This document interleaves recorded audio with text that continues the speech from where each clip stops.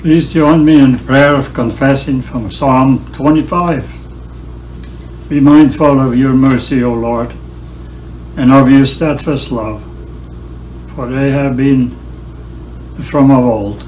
Do not remember the sins of my youth or my transgressions. According to your steadfast love, remember me. For your goodness' sake, O Lord, good and upright is the Lord. Therefore, He instructs sinners in the way.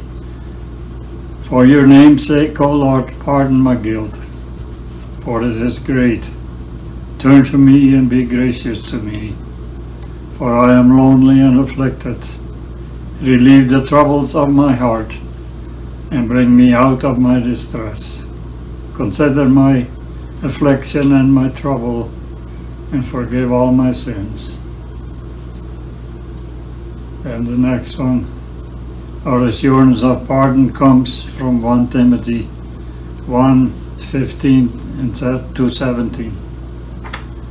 Here are the words you may trust, words that merit full acceptance. Christ Jesus came into the world to save sinners.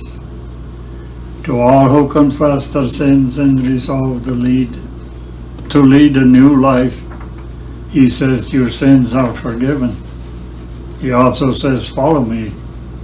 Now to the one who rules all worlds, immortal, invisible, the only God, be honor and glory forever and ever.